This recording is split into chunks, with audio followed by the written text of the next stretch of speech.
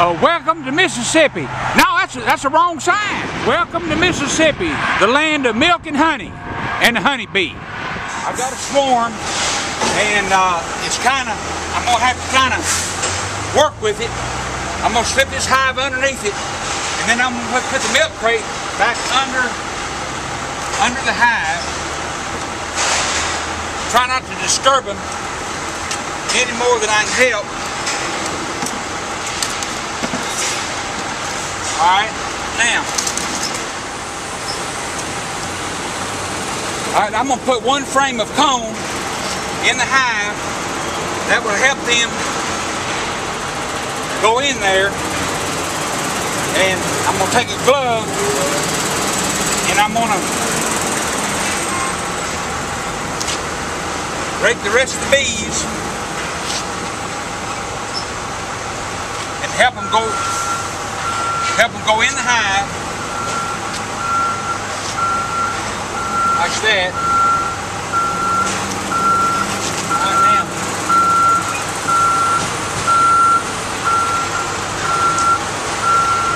Right, they're going in there pretty good.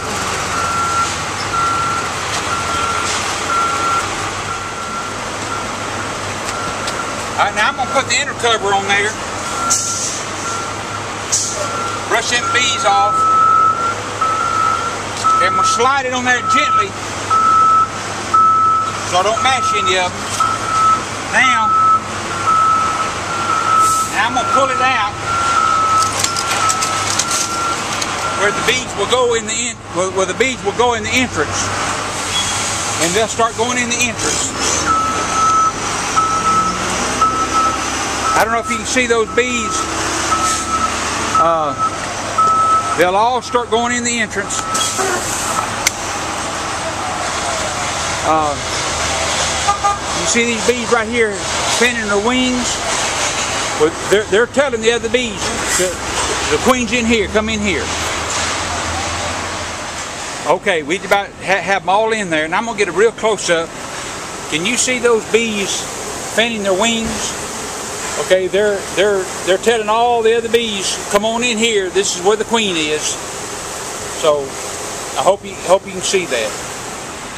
I'm going to smoke the bees up on that equipment, and that will encourage them to go in the hive.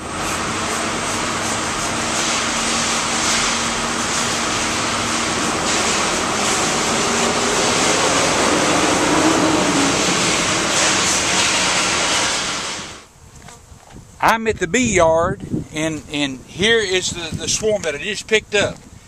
I have set them beside this queen castle. This queen castle has four compartments in it, and only one compartment is being used. So I may end up transferring this swarm to this queen castle, but I don't know yet. Now, I'm going to take the top off of this hive, and I only put one frame in there, so I hope it hasn't fallen. Now, a swarm, as a rule, if you haven't mistreated them, a swarm is the most gentle that they'll ever be. At the swarm stage, they are more gentle than, as a rule. Now, you can get into a mean swarm, but as a rule, they're not.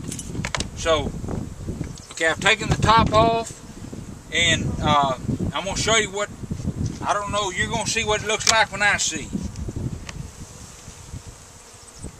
Alright, you see them hanging on the inner cover. Now, I'm going to ease that back on that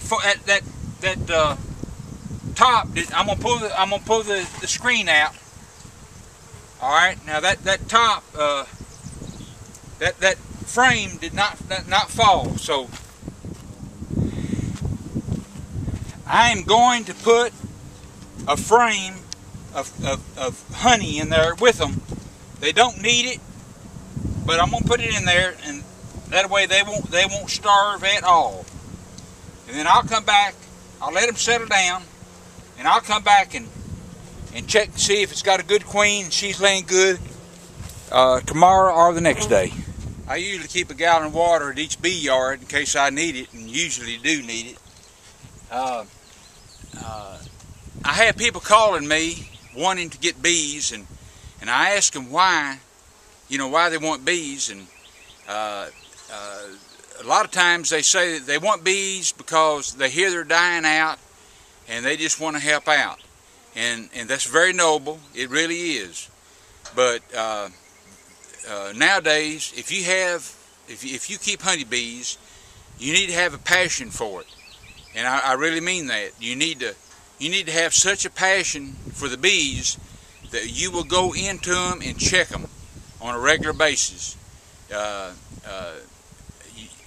When I first started keeping bees, I was obsessed with it, and that's not good. But you do need to have a passion for it if you're going to keep bees. If you don't, they will die out and it won't be successful. Here's a little tip. Now, here's the traditional hive tool. You see how it's shaped. It's got a scraper in here and this scrape in here. This is what I use, and a lot of times it's what you get used to. Now, here's another, a different kind of hive tool, and I don't usually use this.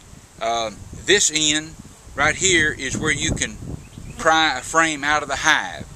But anyway, my real tip is this. When you're taking a box off of another one, most people, they wedge it in the corner and pry up. When you do that, you mash the wood, and then it's going to start rotting after a few years.